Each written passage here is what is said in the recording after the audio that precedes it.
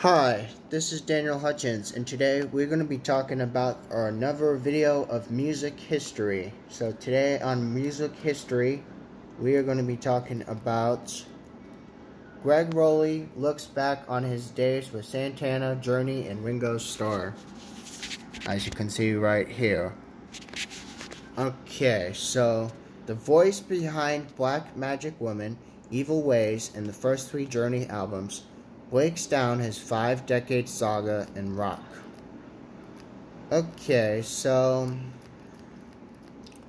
Gregg Rolie, the original lead singer of Journey and Santana, looks back on his time in both bands and discusses his new solo. You might not know the name Gregg Rolie, but you definitely know his music. Not only did he sing Black Magic Woman, Evil Ways, Oi Como Va, and all the other early Santana classics as the group's original lead vocalist, but he went on to form Journey with Santana guitarist Neil Schon. He was the keyboardist and lead singer of the first three albums before Steve Perry took over as the frontman in 1978. He then stuck around for the next 2 years playing keyboards on massive hits like Lights, Wheel in the Sky, and Lovin' Touchin' Squeezin'. Rolie has made it in the Rock and Roll Hall of Fame twice, with some pivotal roles in history of Journey and Santana. For the past 6 years, he's toured with Ringo Starr and All Star Band. He's also just released the new solo disc Sonic Ranch, and he also called the Rolling Stone to talk about his long career. The real reason he parted ways with Santana and Journey, and what's coming next. Okay, so let's start at the beginning. How did you first meet Carlos Santana? So Carlos and I met in Tomato Patch. He played for Fillmore on a Tuesday night when Bill Graham just let locals in. A friend of mine, Tom Frazier, saw him and I said, I'm going to go find this guy. He came to my house and told me that. I was like, alright, cool.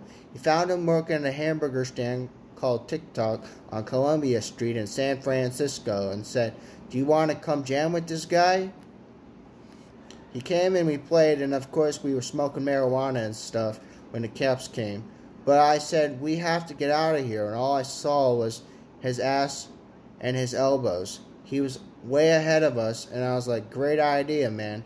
I ran into the tomato patch and waited until the cops left. That's how it started with me. It was back in 1968.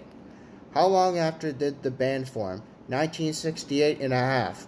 It just happened. We were high school buddy Danny Hurrow and Gus Villegas on drums and bass, and Michael Carabello was there too. Then it grew. We just kept on getting new people in. Music that everyone knows has Mike Shreve on it, and Geppetto and David Brown and all the rest of us. That was it. So then how many times in your life do you think you've been asked about playing Woodstock? Do you think it's in the thousands by now? I can talk about it. It's the same old story. The fact of the matter is, started my career. It started all of us. But if you were there for that concert, you had a career. After that, it's what you do with it. Musically, we connected with generations of people that we needed to connect to. That's kind of it, and it's gone on from there. Did you know what you were playing? Just how hard Carlos is tripping on mescaline? No, I had no idea. As a matter of fact, all I could think was, man, he's having a really hard time tuning up. That was my thought, though, but I didn't find out about that for years later. Then I went, oh, okay, now I get it. You were totally straight? Other than a beer or two, yeah. I think it was really the movie that created the legend of the group that will never die. It won't. It's totally amazing, though. But when you look back upon it, what everyone was going through, each individual, but especially Carlos, he was sitting there holding his guitar because he was on mescaline. He was like, God, get through this. I'll never do this again. Well, he lied. And as I'm playing as hard as I could, Carlos said, we're floating like kites, and Gregg was on the ground holding onto the strings. All I could tell him was, yeah, but I caught up to you. Pretty soon we were all floating everywhere. After Woodstock, Santana had a bunch of big radio hits, and you sang lead on all of them. Does it irritate you that a lot of people think that Carlos sang them?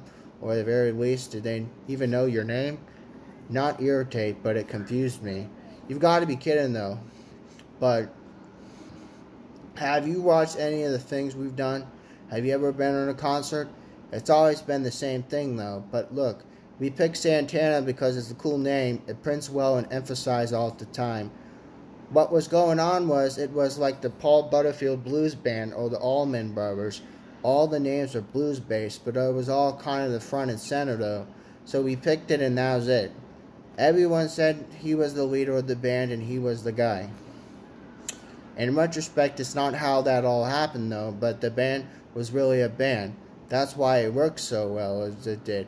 Let's put it this way. Without the 10% this guy put in, the 20% this guy put in, and Carlos and I did 40-40 or whatever, without the rest of it, it wouldn't be what it was. After the third album, he wanted to go a different direction musically. Did you have a different opinion about that? I have a totally different opinion about it. If you're the Beatles and you want to go putting horns on your music and doing Rebel Soul or whatever, you can, because you're the Beatles. But we're Santana, and to change the complete direction of music and lose the people and having already going from the music of Santana 3 to jazz, basically I thought, it was a mistake, and I was right. But you couldn't stop it. No, the other point was that we were all upside down. Carlos puts it well these days, and when he said, we didn't treat each other too good, that's exactly what it was. Too much too soon. We had a world by the balls. And I didn't realize it. That's what happened. But talk about having a moment in time. I was so proud of what was created with this, so proud. Tell me about the day you left. What was the breaking point? Where knew you were done? I don't like talking about that much, but Carlos had a demand, and so leave the band. But we all did this together, and he had made demands, and not to say that he was totally wrong, but it was the way he did it. I couldn't live with it. That's not what I signed up for, but we ended up pretty all bad, but the music we created was done by all that fervor. But without it, it probably wouldn't have happened. I've already said, hey, you want a good Latin rock band?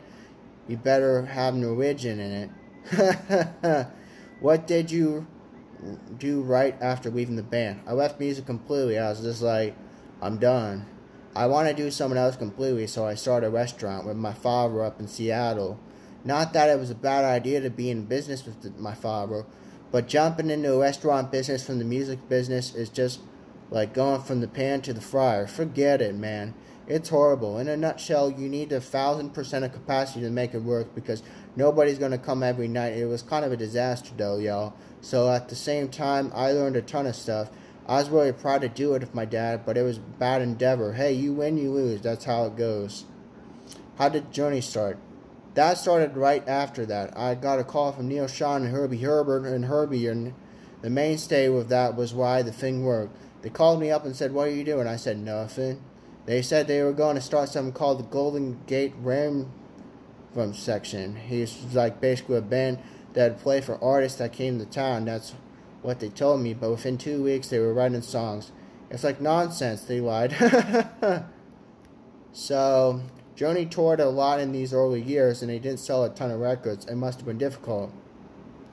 Very much so at the time when we were young. You get that gypsy blood, you travel, everything's forgotten. We had a goal. That was a real goal in this success. We didn't feel it much, but we did go out for 4 months at a time, 2 weeks off, 4 months at a time, 2 weeks off. It gets pretty constant, pretty grueling. But how did you hear about him hiring a second singer? I thought that it was tremendous because I would no longer play 4 instruments at the same time. Harmonica, sing leads, and sing backgrounds, and like the whole image and of what it became. When Steve Perry first came to the fold, Neil and I were like, I don't know, this guy's sort of crooning it. We wanted the rock, but when you were at the end product, we were wrong. At least as far as being successful, he was the right guy. We started writing songs for a singer instead of writing songs for all solo work and expertise of playing. But the way Journey had come out 10 years ago, we've been playing the jam circuit, but it would have been a totally different thing because it was energized and cool and different with all the rhythms and solo and stuff. When that got into playing the vocals, it was cool. The song like Lights was a very different kind of thing, though, for y'all to that point. Did you mind doing softer ballads after that? No, you know what? Let me put it this way. Music's music to me. It doesn't matter. I go back to Frank Sinatra on the go, and man, that's awesome. We did with Journey the same thing. There was a jam thing with it, y'all, but then it got more congruent and more of the vocals and harmonies. I've never done it and found it more appealing. As a matter of fact, to this day, I use those ideas with my own music with maybe not as strong as many harmonies and triples or all that stuff, but the same attitude. I learned a lot of writing music and Journey and its journey. Okay, so like I said, this is a pretty long interview from the Rolling Stone, so about Gregg Rolie. So we're already going almost 11 minutes in this video. I don't want to cut too much y'all time. So if you guys like my content, please hit a thumbs up, y'all, and make sure you subscribe. And if you want to see more music history on my channel, please comment down that below. And you guys have a wonderful night. Bye.